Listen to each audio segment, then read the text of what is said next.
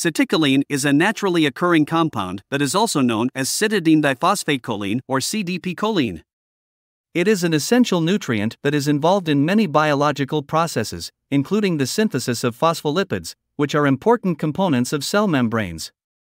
Citicoline is also a precursor to two important neurotransmitters, acetylcholine and dopamine. Citicoline is commonly used as a dietary supplement to improve cognitive function, memory, attention, and focus. It has also been studied for its potential to help with a variety of neurological disorders such as stroke, traumatic brain injury, Parkinson's disease, and Alzheimer's disease.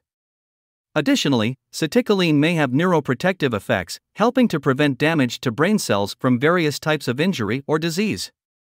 Citicoline is generally considered safe when taken at recommended doses, although some people may experience mild side effects such as headaches, nausea, or insomnia.